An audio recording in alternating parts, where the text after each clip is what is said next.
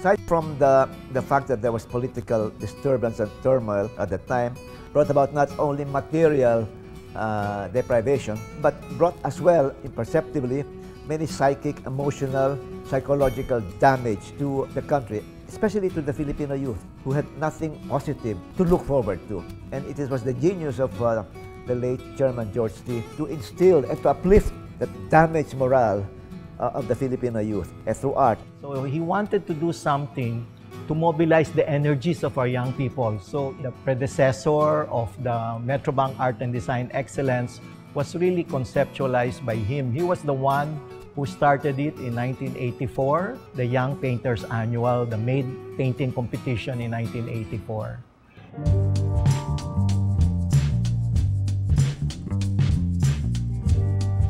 The paintings generated by Made are able to be a reflection of the tensions, the conflicts, the joys, the harmonies, the sorrows even, the despair, and the celebration of the Filipino psyche. In the 1980s, you see a lot of our entries going into social realism.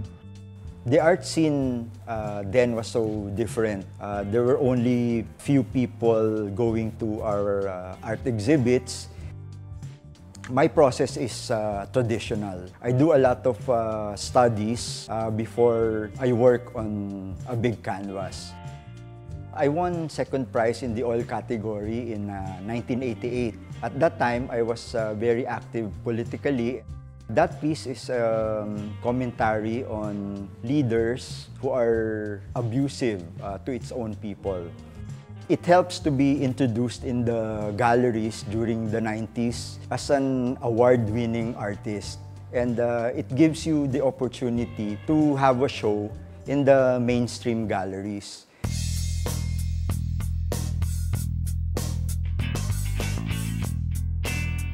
Down to the 90s, for example, where even the issues of the 80s continued to be pursued, there were certain aspects of, shall we say, existentialism. In 1995, when I came in, I reviewed what has happened since 1984, and I said, maybe we can consult the young artists. So we put up the Young Painters Annual.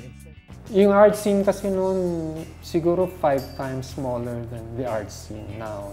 Palagay mo ng from 8 to 12 yung number of galleries. Tapos walang internet, walang cable, walang cellphone. Nagsisimula siya sa idea, tapos gagawa ko ng drawings. Sa ngayon, gumagamit na rin ng computers para dun sa mga metal frames. Kasi maraming bahagi yung trabaho. After that, susubukan siya sa loob kasi isa-sculpt pa siya. So maraming trial and error sa gawang ito. Yung biyahe na yun, papuntang Antipolo, doon ko nakita yung image na yan, parang fish eye. Tapos naisip ko, magandang painting to. Ito yung sasali ko sa Metrobank. Last trip, gabi na kasi noon. Pag Metrobank winner ka, para kang Miss Universe. May corona ka ng 1 taon.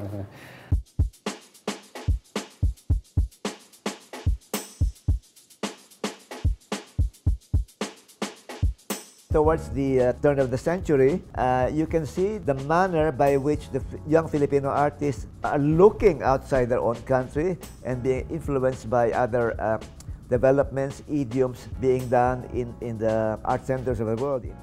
Then we also saw over the years the introduction of technology, and so we decided to get involved into architecture and interior design.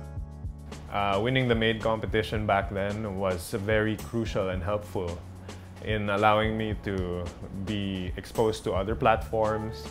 You know, we just need to do all these different things to give you know, more depth into our social ecosystem, to contribute to, you know, different ways of responding to the world. I usually go out to where the people go, and that's where I find the most interesting things. I find pleasure in kind of transforming these familiar objects into something unfamiliar, and have the people who see them and observe them realize this, you know, from something strange, and upon close inspection, it's something very common, apparently. The piece that I made for the MADE competition back in 2005 was called Cradle. It was a sawdust sculpture that was built over a wireframe, and it's a technique that our mentor back in Philippine High School for the Arts, Mr. Roberto Fileo, as a way to create cost-efficient sculptural work. Positive creative production is just a very human condition, which everyone needs to at least try maybe once in their lives.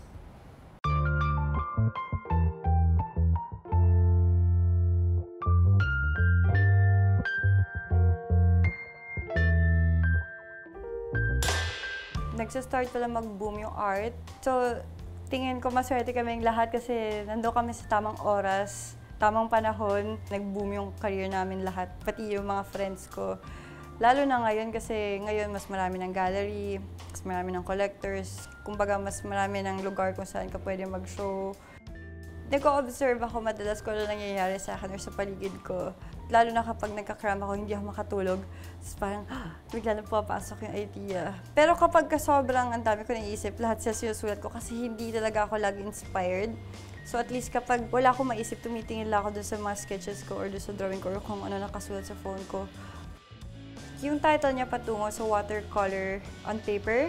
So yung ginawa ko, ulo siya ng eroplano, tapos katawan lang siya ng parang stick lang. Tapos nilagyan ko lang siya ng blue color kasi worker. Kasi ako yung nagtutok para sa Metrobank. Yung mga tao na nakikilala kong bago, yung mga bata, yung mga estudyante. Nakakatuwa kasi nakaka-inspire ka ng iba.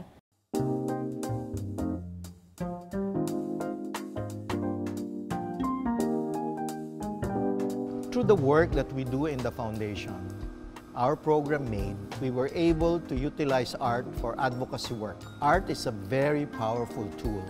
It is not simply a reflection of our national soul, but it has the ability to ignite social change and cultivate ideas.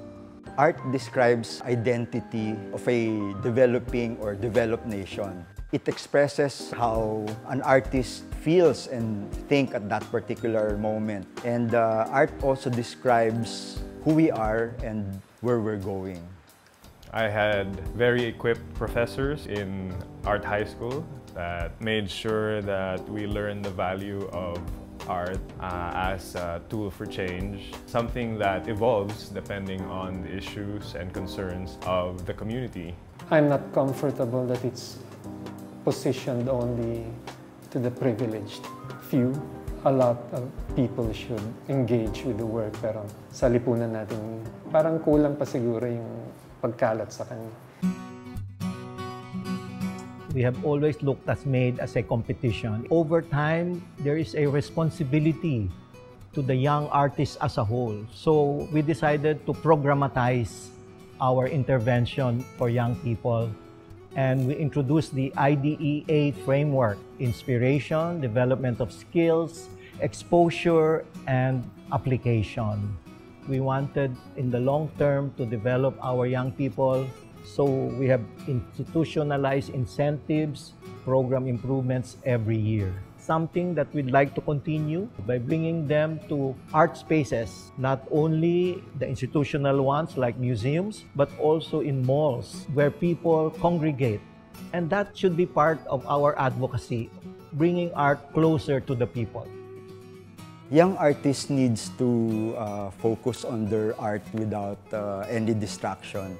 So I suggest MADE to create an artist residency program to provide the artist studio space and allowance for art materials and living expenses. I'd like to think that art and artists are catalysts of society. I view our artists as producing new realities, new narratives, new ways of looking at things. And that is the history of MADE.